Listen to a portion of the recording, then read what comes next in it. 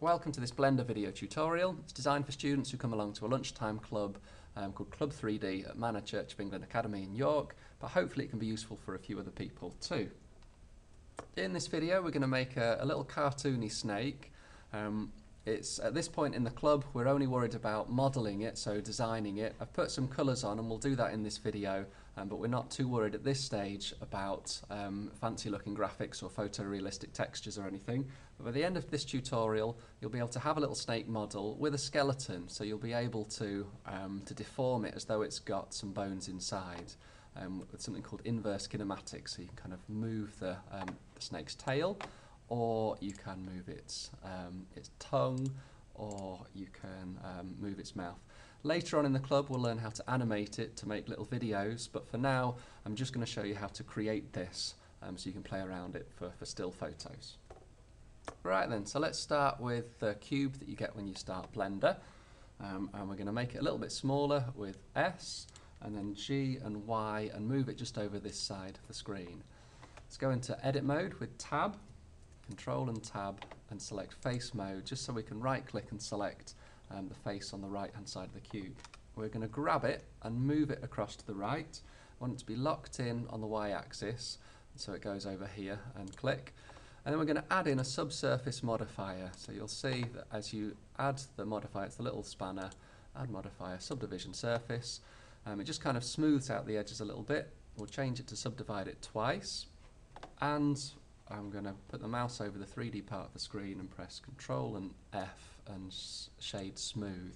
Oh, we need to do that with all the faces selected, sorry. So let's press A until it all goes orange, Control F and shade smooth. Okay, so this is going to be the body of our snake, and we need to try and put some more vertices in, otherwise we'll just be able to move the end bit and it won't look very realistic if we just have like a long bit going on like that. Okay, so we're going to use a loop cut, Control R, and you can move your mouse wheel at this point to change how many loop cuts we put in. So something around like that, and click, and then click again where they go. You want them to go kind of in the middle. So this is our snake body. It would be sensible if we make the end of the tail a little bit thinner.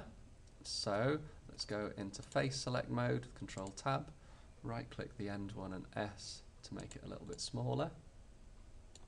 And then let's try and put a head on the snake. So we'll go to the other end, right click to select this one here, and E to extrude it outwards, not too far. Then we want to go into Control Tab to get edge mode and just right click on this top one at the front here. I'm going to press S to scale it outwards, and then G and Z to move it upwards a little bit. And then back into face mode, Control Tab, right click the front one, E to extrude it, and S to make it a little bit smaller. So we've got kind of the head shape-ish anyway, it'll do.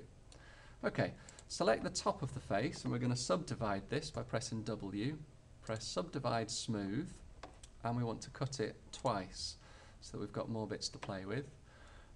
And select both of these bits here. These are where the eyes are going to come out, so we'll press E to extrude them a little bit, and then R to rotate them. We want to rotate it around the X axis, so press X until we can wiggle them so they're facing a little bit further forwards. They're kind of just the eyebrows, I guess. So it looks like a mouse with a massive tail at the moment, not very realistic, but we'll get there. So let's press K for the knife, and click once, click again, and press Enter to chop it. K for the knife again, click, click, Enter. And then we're going to press Control Tab, make sure we're in face mode, and right click to get this bit. This is where the mouth's going to come in. So this is the top of the top lip, this is the bottom lip, this is the mouth. I'm going to press G and slide it in along the Y axis. So I've just pressed Y and I'm going to move it in a little bit. Okay, at this point I want to chop this into 3, but it's quite hard to see with a subdivision surface on, so I'm going to take that down until it's not subdividing it anymore. And you can see how much of a difference that subdivision surface modifier makes. It looks pretty rubbish at the minute, but it's easier to work with. So let's press K, click, click, Enter, K, click, click, Enter. So we've got a little tongue here now that we can extrude out. So right click on this one, E to extrude, and let's make it a little bit smaller with S and drag it in. And then I want to divide this up, so K in the middle down to the bottom, press enter, so that I can right click on one, drag it out a little bit, make it a little bit smaller, and GX to move it out to the side. So same again, right click to select, E to extrude a bit, S to scale a bit, GX to grab it out a bit. There we go. So we've got the tongue, we've got the tail, we've got the head, we just need some eyes. I'm going to put the subdivision surface modifier back on, and I'm going to put some eyes on. So let's press Control Alt and Q to get the quad view. This is the camera, this is the top, this is the front, this is the side. Just going to scroll so that we can see the head in all the views, like so. I'm holding down Shift and mouse wheel to move, and just the mouse wheel on its own to scroll.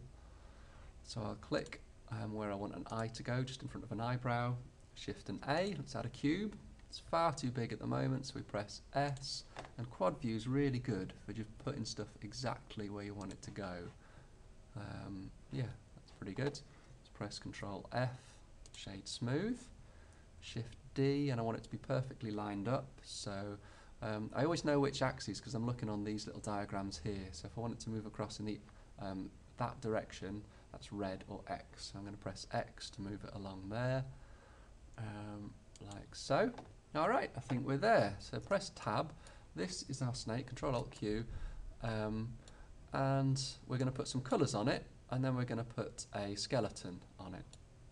So let's go to the Materials tab, change the name of this material to Skin, change it to green, so the whole thing's gone green to begin with.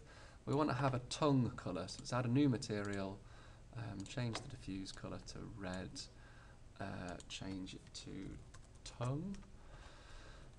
Okay, go back into edit mode with tab, and this time we want to select the whole of the mouth. So I'm looking in side view.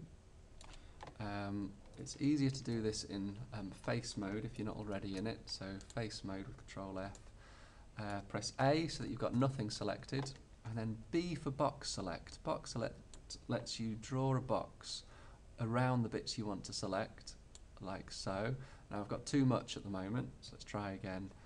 Zoom in. And sometimes it's easier to do this in wireframe mode, so I've pressed Z or Z if you're American, I suppose. And let's try again. So B for box select, drag a box just around the tongue. There we go, that's pretty good. Doesn't matter if you get the bits either side, because that'll look quite good too. Let's assign that, go out of wireframe mode, and we've got the tongue in red. Let's make the eyes, oops, press escape. Let's make the eyes yellow. I don't know if what colour snake's eyes are, but this snake's going to have yellow eyes. Good, so eyes, and select one of these bits as well, shift and click. Control L will select all the faces that are linked to it, and let's apply the eyes material there. Then we're almost there, just want to get the front two, shift right click. Let's have a new one for the pupils of the eyes. Let's make it black. Oh, it doesn't matter what colour, we'll just make it dark. And assign these ones here. Okay, so we've got a little snake. It would have been better if I'd made it so it gets a little bit thinner all the way out to the end, but it'll do. So, next job, because it doesn't look very realistic with just a blob. It looks kind of like one of those draft excluders that you see at your grand's house. But let's add a skeleton to it so that we can start wiggling it around. Okay, so to do this, it's easiest in quad view so you can see what's going on. Make it so you can see the whole of the snake in each of the views. And then put the mouse cursor just where the head is. Sometimes the axes get in the way, so I'm going to turn them off just for now and click where we want the first bone to go, which is in the middle of the head, around here. Okay, Shift A, add an armature and a single bone. It points up to begin with. Let's go into edit mode and grab the top bit, so right clicked, and I'm going to grab it down so it points down the body. Now it's quite hard to see at the moment, so let's go into the skeleton, tab over here, turn X-ray mode on so we can see all of the bones, and let's extrude it. Now you want, early on, you want big bones, and then as you get towards the end of the snake, the bones get smaller. There we go. Let's add some more bones in. So over here, right click E, let's have one going up to the top of its head. Let's have one, so right click E, let's have one going up to its top lip. Right click E, one going down to its bottom lip. And I'm going to click at the front here, Shift and A to add a new bone, right click at the top. And I'm going to put 2 different bones in its tongue, otherwise we won't be able to wiggle the tongue at all. Like so. Okay, that'll do for a simple skeleton. Control Alt Q to get out of the quad view mode. Right, so now we're ready to wiggle it around a little bit. Let's turn off, well, let's go onto wire mode so that we can still see them all. So if we need to apply the skeleton to the mesh next. So if we go out of edit mode, select the skeleton and try and go in pose mode, you'll be able to move it, but it won't move the snake too, which is what we want to try and do. We want to try and make the snake move with this body.